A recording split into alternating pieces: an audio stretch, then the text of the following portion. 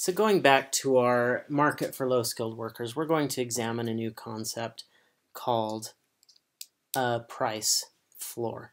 A price floor is merely a minimum price that the government enforces for a given good or service.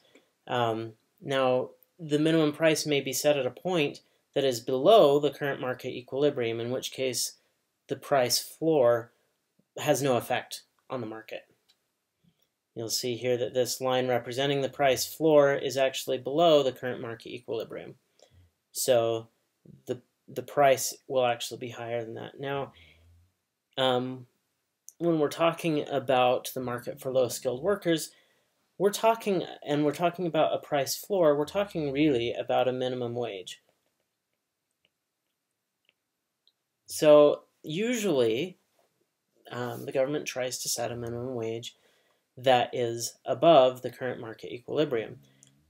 In practice, though, often in the past it's actually been the case that the market changes and the market equilibrium actually moves above the current floor for most categories of low-skilled workers.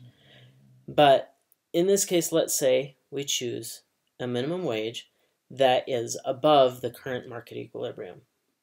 So you'll notice if we find the point where the minimum wage intersects the demand curve, which represents the business's hiring, you'll notice that the quantity demanded at that price point is actually lower than the quantity demanded at the equilibrium price point.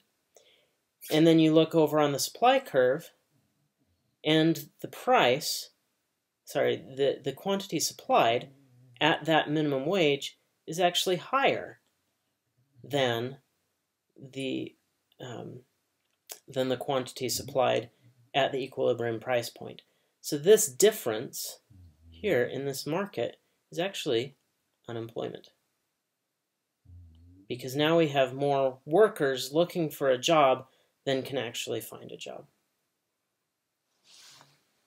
And that is the effect of a minimum price, in this case a minimum wage, a price floor on the market for low-skilled workers.